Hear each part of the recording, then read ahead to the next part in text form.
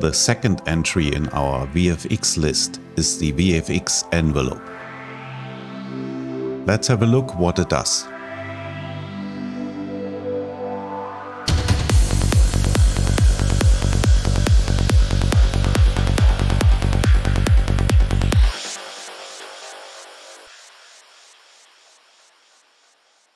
Hi.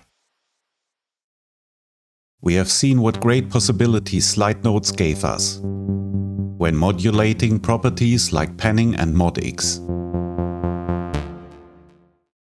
The VFX envelope works very similar. To make a long story short, if what the content of the video before was slide nodes 2.0, think of the VFX envelope as slide nodes 2.0 on steroids. Modulating node properties with slide nodes gives you control over three parts: the starting point, the length of the modulation, and the final value, which is reached when the modulation is finished. I open a patcher, copy the same preset over, insert a VFX envelope, and copy the pattern to the new patcher. Let's concentrate on the first node. I keep the slide nodes above and mute them just for being able to see how the properties were set. I rebuilt the same modulation in the corresponding envelopes. We didn't modulate velocity, so I deactivate the envelope. With panning, we went from the middle to the right, back to the middle and to the left. I set the envelope to tempo matching, activate snapping, and set my start and end points. After 2 beats, the first slide node starts to move the panning slowly to the right, with the length of 1 beat. Directly afterwards, the next slide node starts and moves the panning back to the middle, again with a length of 1 beat. Then the next slide node starts and moves the panning completely to the left. The Mod.X envelope I prepare the same way with tempo, snapping and length.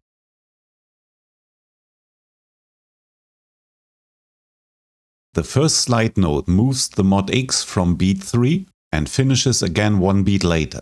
The next slide node is set to the middle, so we set the envelope the same way. Everything else we leave untouched. Let's compare the two positions. The first 2 bars play our original. The last 2 bars are our recreation with the VFX envelope.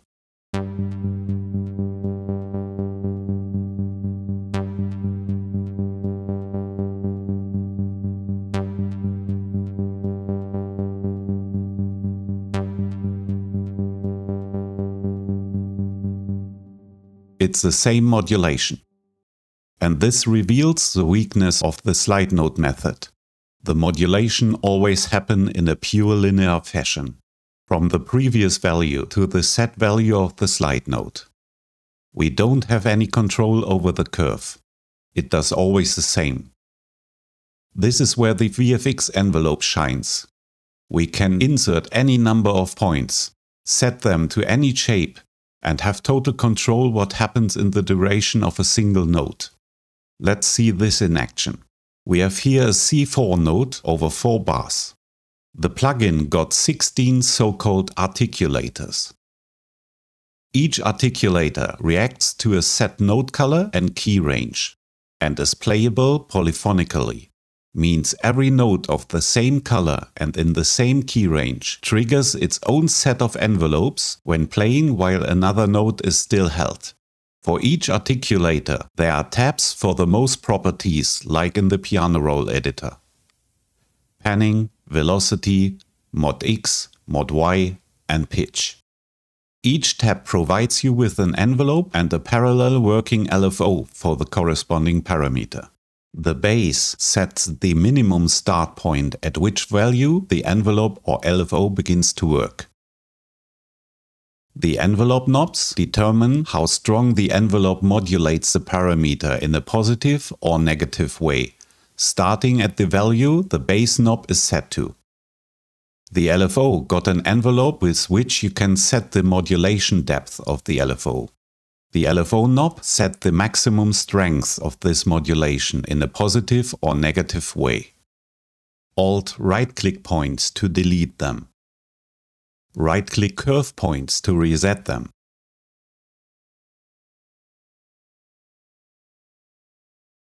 Right-click anywhere to insert points.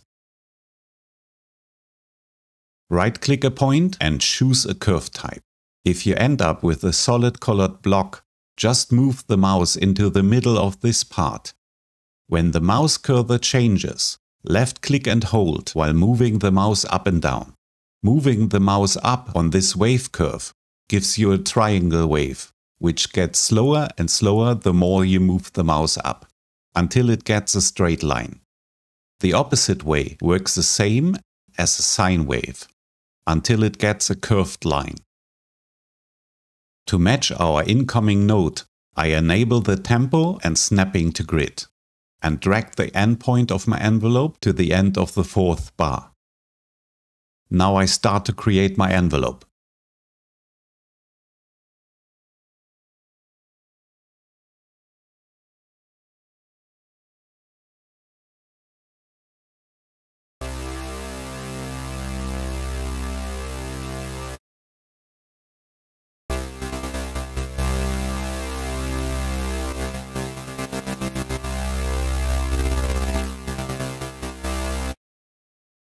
The pitch envelope is the most complex one.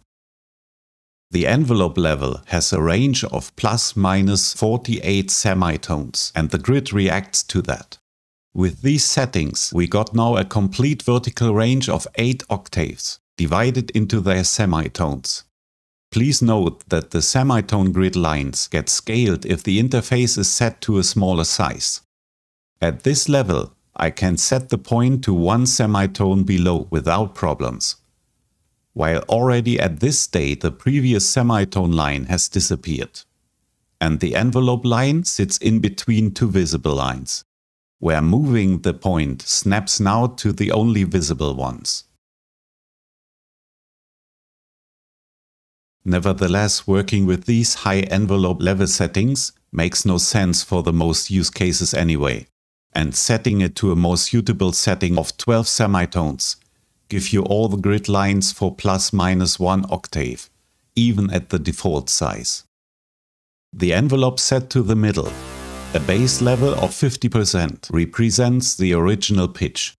25% means 1 octave down, 0% 2 octaves down, 75% 1 octave up, 100% 2 octaves up.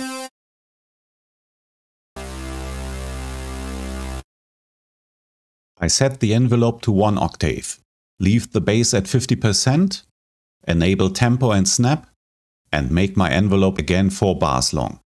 Because I've set before my last point to hold, every point I insert now will be set to the same curve type. I set my envelope like this, which plays now instead of a long C4 note, first C4, then a D4, an A3, and back to C4 again.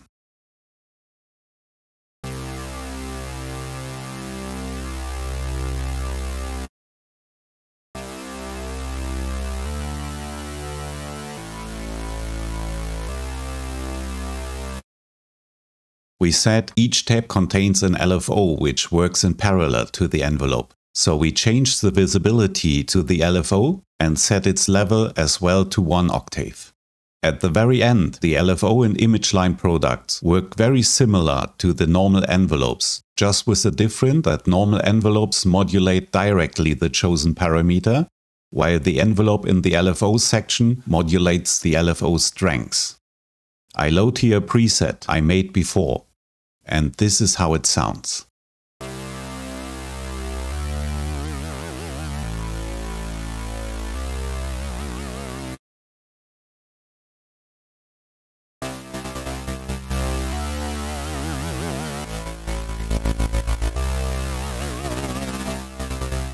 With some effects,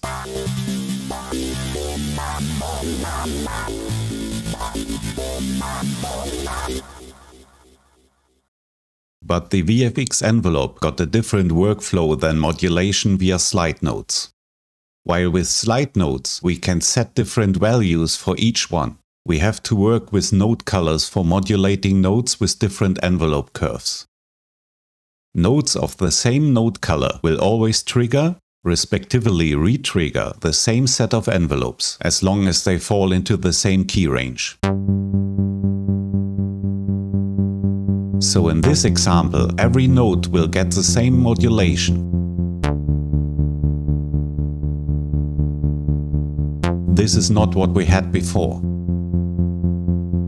To modulate nodes differently like needed to match our previous settings, I have to set them to different node colors.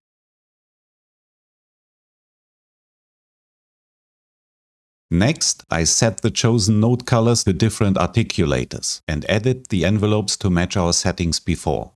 The pan envelope of the second articulator I leave in the middle. The third starts in the middle, goes fully to the left, and then fully to the right. For the fourth, I set the envelope like this. This matches our previous pan modulation.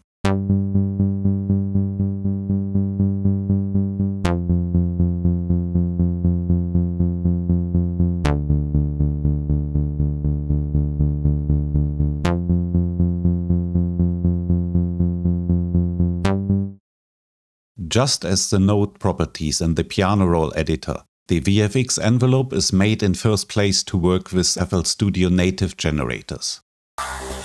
There are two tricks to make them work with VST instruments too, but this will go beyond the scope of this video.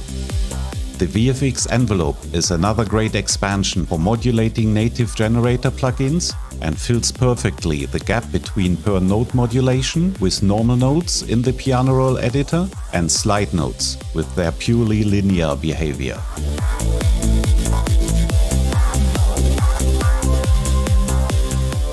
Enjoy so far modulating your node properties with the VFX Envelope? And thank you for watching.